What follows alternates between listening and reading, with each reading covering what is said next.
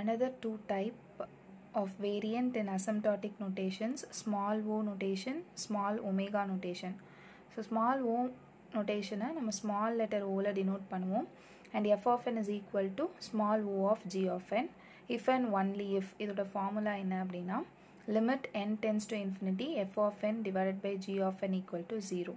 இதே இது ஒமேகால நம்ம இந்த மாதிரியான சிம்பல்ல ஒமேகாவை ஸ்மால் ஒமேகாவை denote பண்ணுவோம் and that value is equal to infinity. இதில் நம்ம 3 formulas note பண்ணணும். Some constant value வந்து less than or equal to f of n divided by g of n இருந்ததுன்னா big O of g of n. If the constant value is greater than or equal to அப்படின்னா that is omega of g of n. f of n divided by g of n with the limit infinity which is equal to some constant value அப்படின்னா that denotes to the theta of g of n. Okay, இப்போ ஒரு problem பார்க்கலாம்.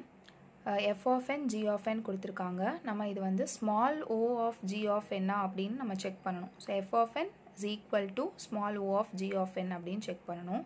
So நமக்கு தெரிஞ்ச formula limit n tends to infinity f of n divided by g of n is equal to 0 இருந்தது அப்படின்னா அது small o of g of n. If it is infinity, that is a small omega notation. இப்போ இதில் முதல்ல நம்ம கொடுத்துருக்கிற வேல்யூவை இந்த ஃபார்மேட்டில் எடுத்து எழுதிக்கணும். f of n ஓட value log n, g of n ஓட வேல்யூ n. ஸோ அதில் நம்ம இன்ஃபினிட்டியை என்னுக்கு பதிலாக சப்ஸ்டியூட் பண்ணோம் அப்படின்னா log infinity is infinity and the divided by value is also infinity. இது எந்த ஃபார்மில் இருக்குது அப்படின்னு பார்த்தோன்னா இன்டெஃபனைட் ஃபார்மில் இருக்குது.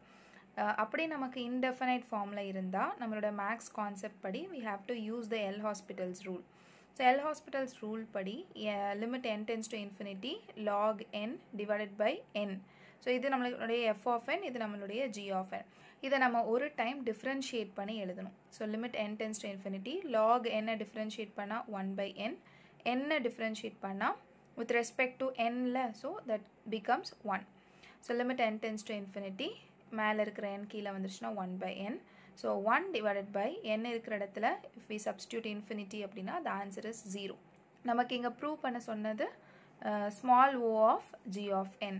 So that is equal to 0. So f of n small o of g of n ஓட வேல்யூ லிமிட் வேல்யூ என்னவா இருக்கணும் 0வா இருக்கணும். ஸோ இங்கே 0வா இருக்குது. So therefore the condition is true. f of n is equal to small o of g of n. So hence proved. Okay, இன்னொரு problem பார்க்கலாம். f of n is equal to n cube by 2. g of n ஓட value கொடுத்துருக்காங்க 37n square plus 120n plus 17. இதில் f of n வந்து small o of g of n and g of n வந்து small o of f of n இருக்கா அப்படின்னு நம்ம check பண்ணணும். So நமக்கு தெரிஞ்ச small O formula limit n tends to infinity f of n divided by g of n is equal to f of n ஓட value எடுத்து அப்படியே எழுதிக்கலாம், g of n ஓட வேல்யூ எடுத்து எழுதிக்கலாம். ஸோ ஆப்வியஸாக நம்ம என்னோட வேல்யூவை இன்ஃபினிட்டின்னு சப்ஸ்டியூட் பண்ணால் மேலேயும் இன்ஃபினிட்டின்னு வரும், கீழேயும் இன்ஃபினிட்டி வரும். So that is in indefinite form. So we have to apply L'Hospital's rule. So limit n tends to infinity f of n g of n எடுத்து எழுதிக்கலாம். இதை ஒரு டைம் டிஃப்ரென்ஷியேட் பண்ணுவோம். 3n square by 2 divided by 37 into 2 na 74n plus 120. Again infinity values n க்கு பதிலா infinity value substitute பண்ணா which will be in indefinite form. So இன்னொரு time L'Hospital's rule apply பண்ணிட்டு இன்னொரு டைம் இதை differentiate பண்ணலாம். So 2 times நம்ம differentiate பண்ணி பார்க்கலாம். 6n by 2 divided by 74. இதில் நம்ம மறுபடி இன்ஃபினிட்டியை அப்ளை பண்ணோம். ஸோ இங்கே வந்து என்ன பண்ணியிருக்கேன்னா 2வையும் 6ஐயும் கேன்சல் பண்ணி 3n divided by 74ன்னு எழுதியிருக்கேன். n இருக்கிற இடத்துல இன்ஃபினிட்டி சப்ஸ்டியூட் பண்ணால் மேலே இன்ஃபினிட்டி வரும், கீழே the constant value that is 74 அப்படின்னு வரும். that belongs to infinity. So ரெண்டு டைமும் நம்ம டிஃப்ரென்ஷியேட் பண்ணி என்னோட வேல்யூவை சப்ஸ்டியூட் பண்ணாலும் நமக்கு ஆன்சர் இன்ஃபினிட்டியாக தான் கிடைக்குது. So therefore the first condition that is f of n which is not belongs to small o of g of n. So that condition is false. So condition satisfy ஆகலை. இதே கண்டிஷனை நம்ம g of n divided by f of n க்கு நம்ம substitute பண்ணி பார்த்தோம்னா 74 மேலே வரும், கீழே இன்ஃபினிட்டி வரும். ஸோ இதுக்கு அப்படியே ஆப்போசிட்டாக தான் நம்மளுக்கு கடைசி ஆன்சர் கிடைக்கும். அப்போது 74 divided by infinity அப்படின்னா anything by infinity the answer is 0.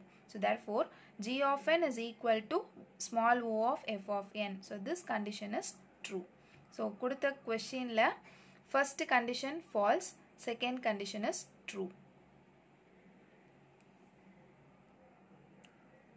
Okay, another example. F of n is equal to n square, g of n is equal to n log n. We have to prove f of n is equal to small o of g of n.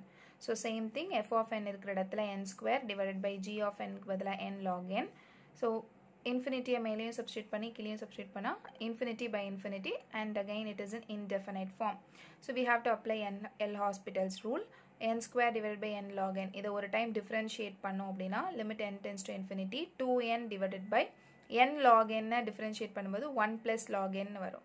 So இருக்கிற nக்கு பதிலா infinity substitute பண்ணா again இது வந்து indefinite form தான். So மறுபடி ஒரு தடவை L'Hospital's rule apply பண்ணிட்டு இதை differentiate பண்ணுங்க. 2n divided by 1 plus log n differentiate பண்ணா 2 divided by 1 plus log n will become 1 by n. So that is equal to கீழே இருக்கிற n என்னாகும் மேலே போகும்போது 2n. So n க்கு பதிலா infinity substitute பண்ணா so 2 into infinity infinity தான். Therefore the condition doesn't satisfy. F of n is not equal to small o of g of n.